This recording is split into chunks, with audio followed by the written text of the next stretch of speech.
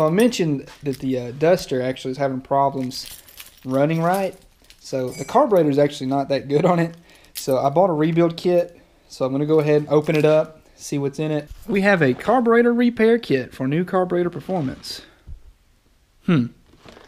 That way I can actually drive this thing, because it's really hard to drive and the choke is just really finicky and you have to be careful with what you're doing. You really have to pay attention to it. And if you give it too much gas at certain points, then it'll go dead on you. So this will make it a lot easier to drive and I can actually enjoy the thing. So there's all my pieces. It's kind of an interesting way to package something, to stick it in a box and seal it up. So it kind of does all this nonsense, but there's everything I need to rebuild it with.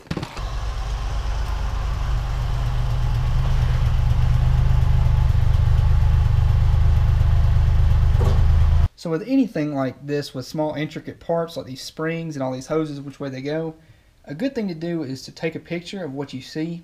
That way that you can know exactly how it's supposed to go back. I mean, this thing's not going to be a lot of parts to take apart, so it shouldn't be terribly difficult. But I'm going to take my time, do it right, do it the best I can. Broke that spring.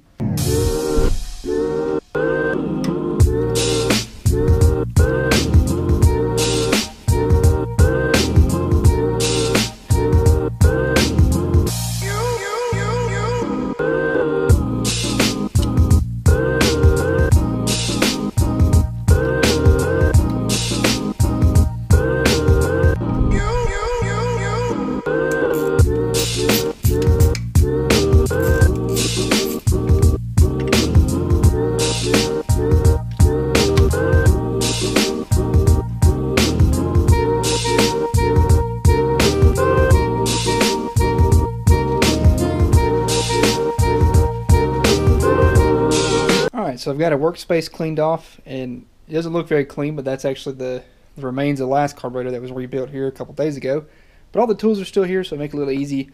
I've got my Holley sitting here. I've got the instruction sheet here. It's telling me which way to take it apart and how to do it.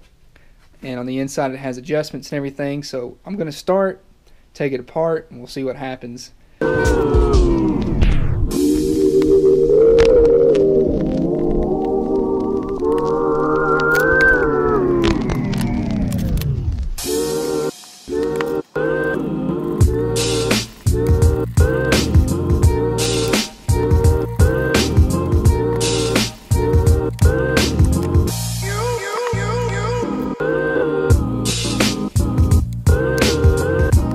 So now that I've got the float out, you can really see all the trash that's been gummed up over the years. While I've got it apart, I'm going to take some carburetor cleaner and clean all that out really good.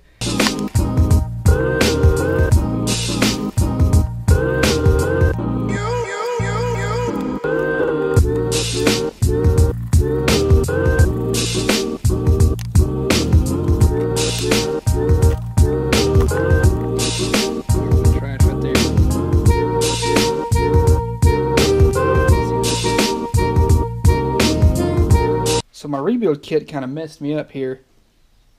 As you can see, this is the old pump diaphragm. It just kind of came apart in my hands. And this is the new one. So obviously this one's not long enough and it's not going to work. And oddly enough, you can see it pictured here on the instructions right there. You can see that right there. You can see how it's cut out the same. But oddly enough, it does not include that for some reason.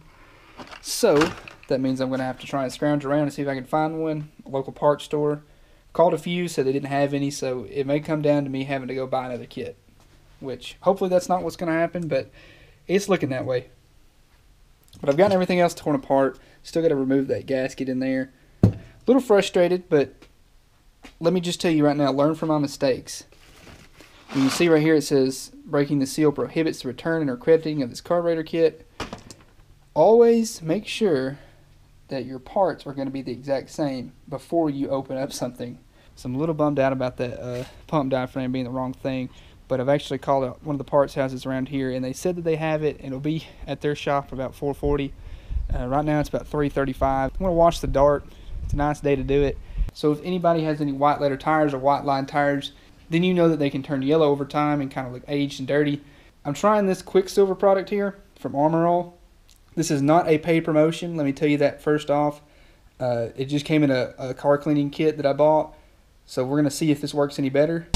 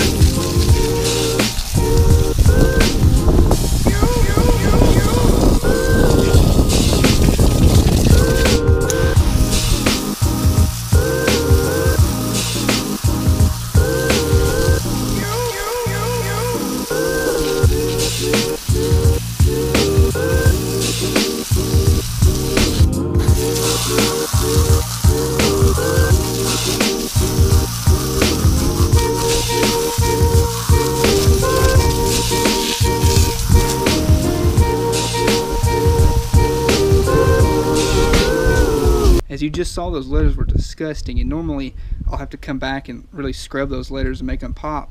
But with this, I didn't even have to touch them. Clean.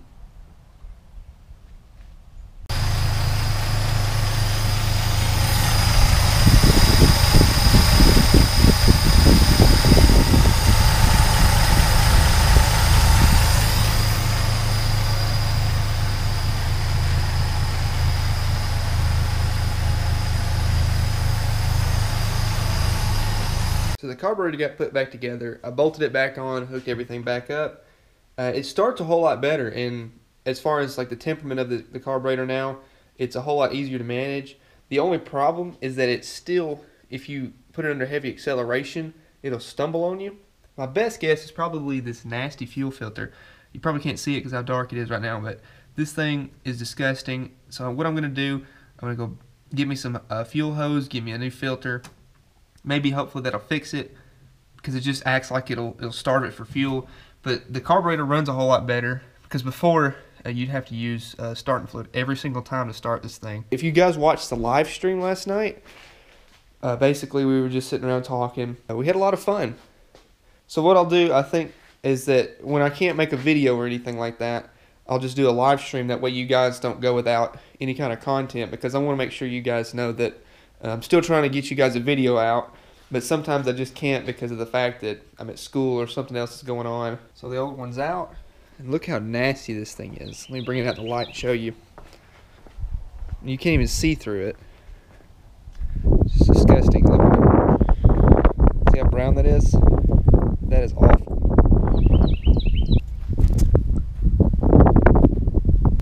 Just kidding, I'm not gonna litter.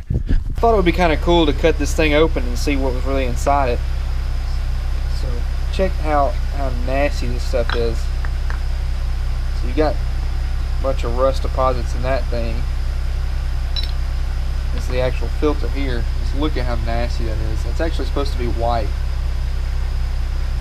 That's all the stuff that is supposed to not get into your carburetor, but there's no telling how much is actually passed through, as clogged up as this thing was.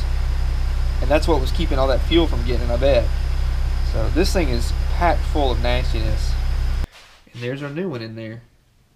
So today we're hopefully going to get this truck running. That's one of our goals today.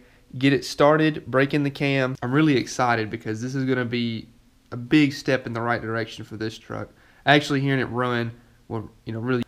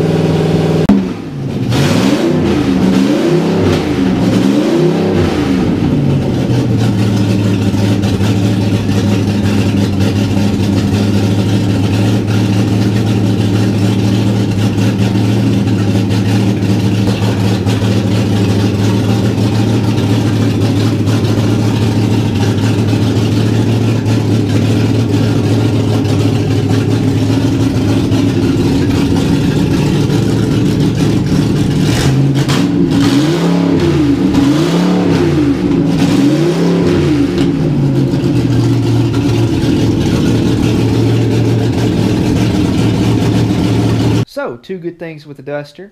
The carburetor is actually good now. I had to take it back apart, and the float was misadjusted. So did the adjustment to it, stuck it back on. Now it runs great. I can drive it, and it doesn't have any dead spots in it. So now that's all sorted out.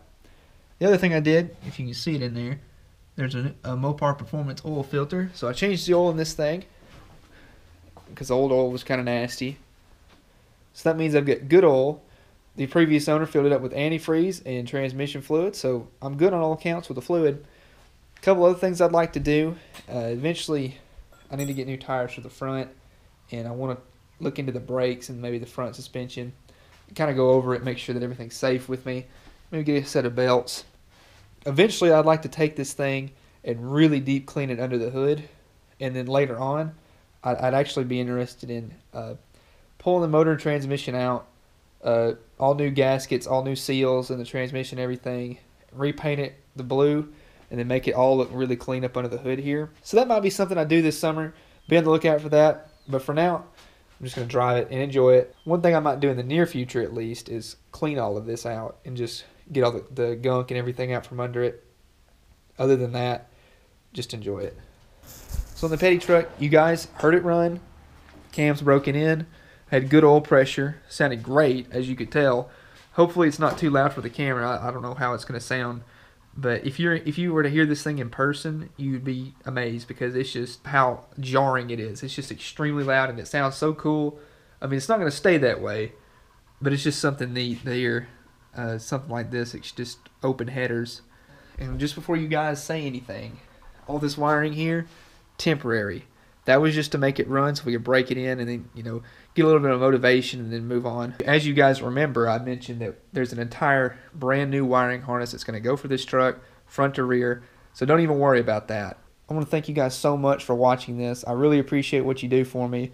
I put all these videos out for you guys because I really think that it's awesome that we can all talk and have a good conversation about vehicles. And I want to put these out for your enjoyment because I get enjoyment out of it too. So thank you so much for watching. Please leave a like if you liked the video. Leave a comment if you have any questions for me. If you have a project, don't forget at the very end of the video there's an email. Send it to that. Give me a short description about it and a few pictures. And don't forget 20,000 subscribers is so close. We're going to do some celebrating for it. And I will see you all in the next one.